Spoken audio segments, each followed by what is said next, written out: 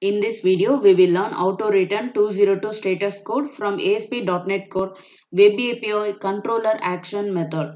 Right click on this controller base class, go to definition. Here scroll down. See here we have accepted method.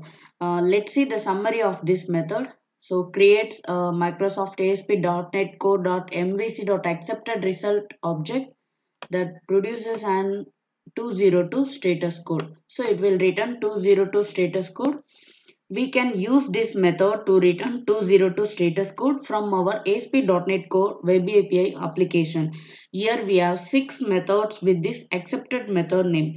First parameter is URI, second parameter is object. In the second method, we can pass string URI and object. This third method pass only URI. Fourth method takes only one parameter object. This fifth method doesn't take any parameters.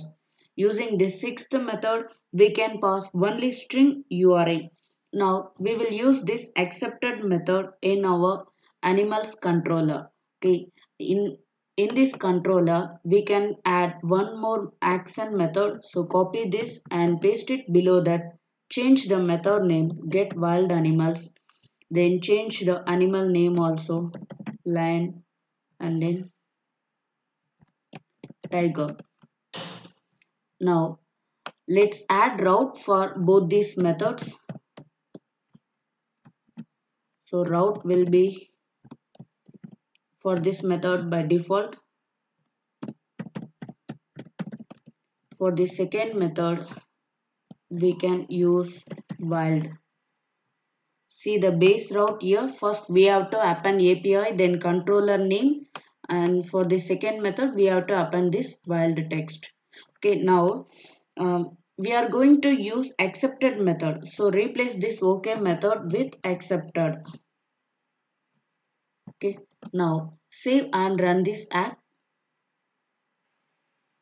Navigate to the URL API animals and then wild. Press enter. Here we got the output. Now let's see the status code of this method. Click network tab. Here again refresh this page. Here we have 202 status code. Click this wild here. Request method is get. Status code is 202. Okay, now go back to Visual Studio. Now we are using this get wild animals method. If you want to return some data from this method, you can do this in three ways. First method is we can pass proper action method. Okay, now here change this, use till symbol, then animals.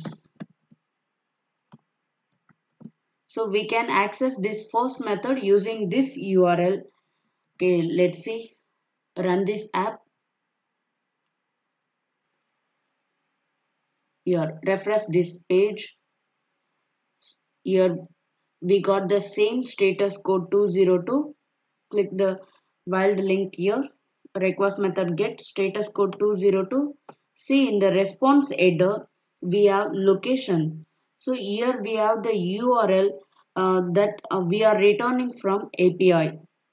Now the second method is accepted action method. Stop the execution. Go to controller base class. Here we have accepted action method. In this method, no need to pass hard-coded URL as we did earlier. So we can get the URL from already created action method. Now go to the animals controller.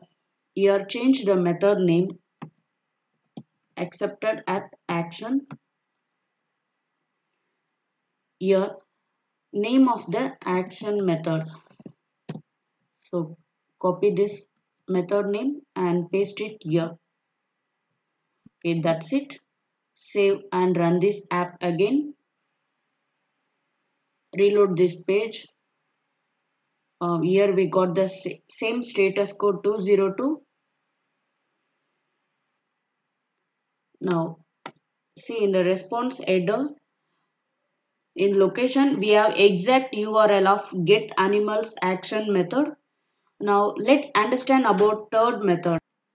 Go back to Visual Studio, stop the execution. In controller base class, we have accepted at route method. Okay. If you are working with ASP.NET Core web application, we can give name to the URL.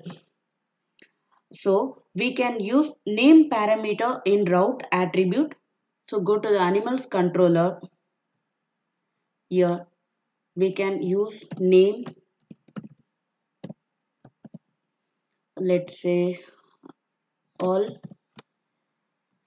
save. Now we can call this route by using this name all.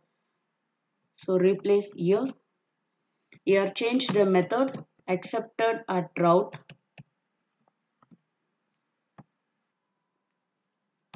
Now save and run this app. Here reload this page. Again we got the same status code. Click this wild. See here we have the exact URL of this first method. Okay. We can use any one of the method accepted or accepted at action and accepted at route as per the need of your project. I hope you understand this video how to return 202 status code in ASP.NET Core Web API application. Thanks for watching this video.